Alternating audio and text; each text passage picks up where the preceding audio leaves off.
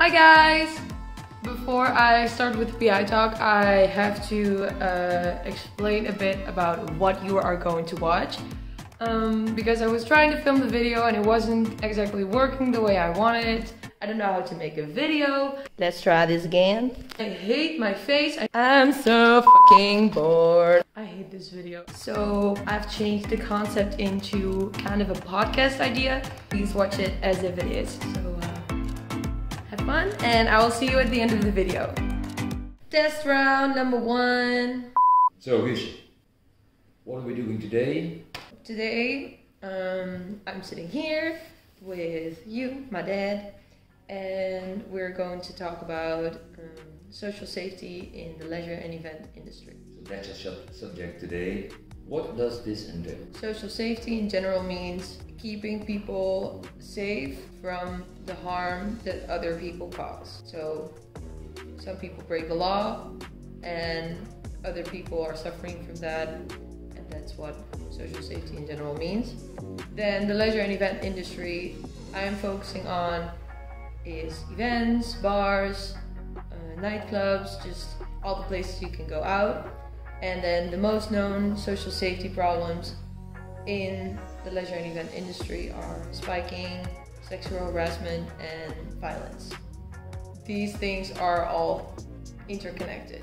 Because people are on a festival, they drink, they use drugs, they don't have all the capacities that they would normally have, and so they are more vulnerable for people who want to take advantage of that. How did you get interested in this topic? I have to tell a bit more about me first. Like every human being, I suffered through some stuff when I was younger, and then I went to therapy for that, and then after that I came to a realization of what I wanted to do with my life, what I wanted my life to be about, and that's very simple actually. It's just being happy. I started thinking of, okay, what do I do to be happy? I listen to music, I like spending time with my friends, I like making music, I like dancing, I like sharing that with friends.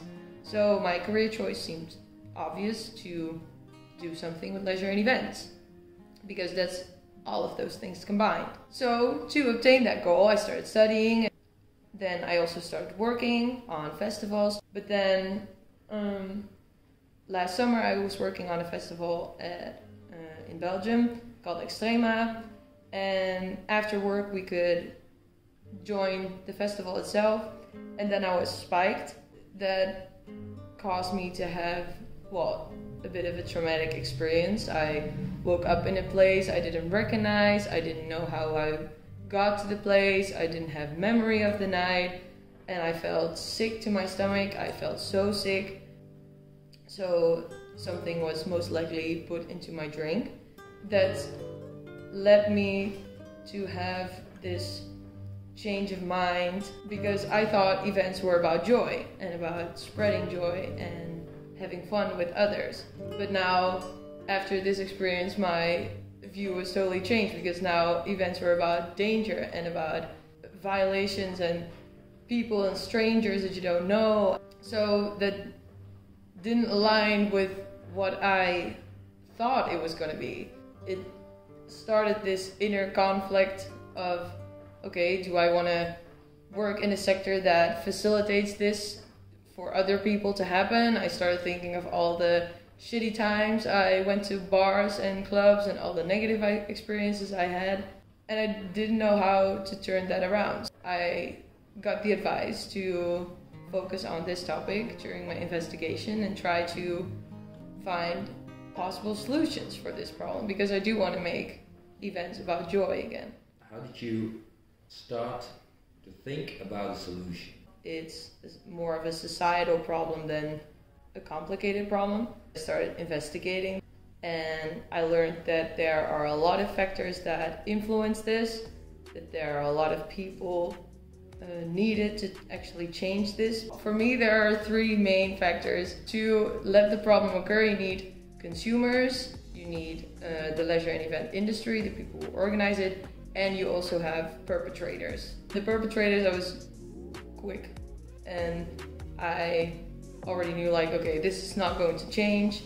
These are people who have serious bad intentions, and they are not going to change by me saying, okay, you don't need to do this. They are not capable of seeing what they're doing is wrong. You mean they are part of the problem, but they are certainly not a part of the solution? Yeah, definitely. You have two other stakeholders who can be part of the solution, but for now choose not to be.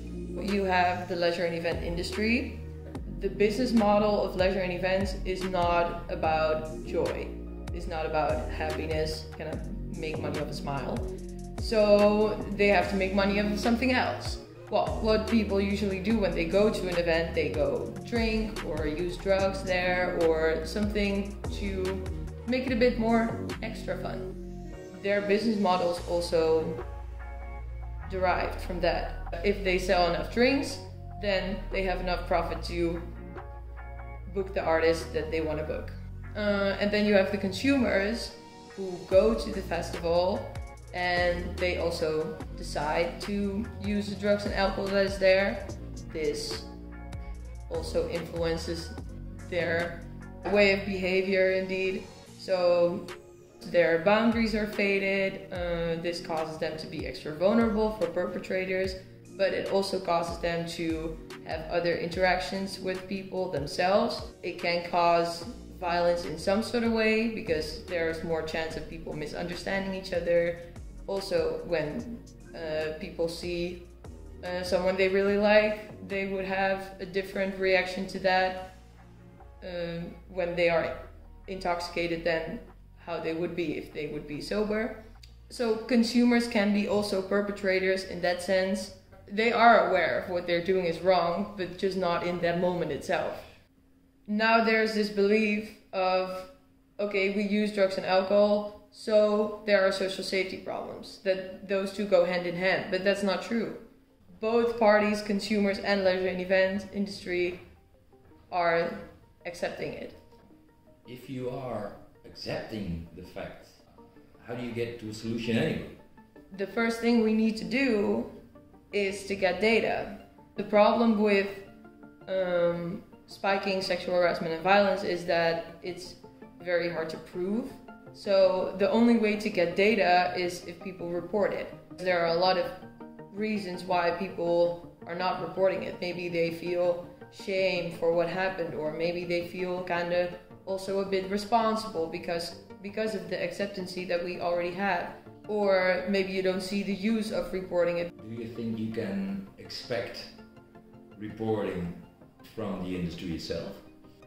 No, because the leisure and event industry is not faced with the social safety problems they cause. But he knows it happens. Yeah, but he is not affected by it. What's your kind of solution, or your kind of way to get to a solution? The only thing I'm asking from consumers to do is to have a change of perspective. If you go to a festival, then your perspective on that should be, okay, I'm gonna have fun now and I'm gonna have a good time. And if that's taken away from you by any sort of way, then you should make that known. Talk to your friends about it, talk to your peers, your parents, everyone. You should make it known maybe to the media, to the festival, to the police, because then it becomes something. We can grasp that and we can work on that. What we see in other best practices is that when there are enough consumers saying like, okay, this is a big problem, hey, you need to work on this, I'm not coming if you are not changing this on your festival, then the event managers are gonna listen. We have a certain power to the leisure and event industry, because the leisure and event industry is nothing without its consumers. Because then they will see, oh, our consumers want this, we give that. You don't have to accept that you get harassed, or you get drugged, or you get violated. So that was already the end of my video. I hope you enjoyed it, I hope you liked it, and if you got inspired or interested to know more about this subject, or to help me come up with this solution even further, then there are some gatherings you can sign up for. They're on the 14th, the 20th, and the 26th of January.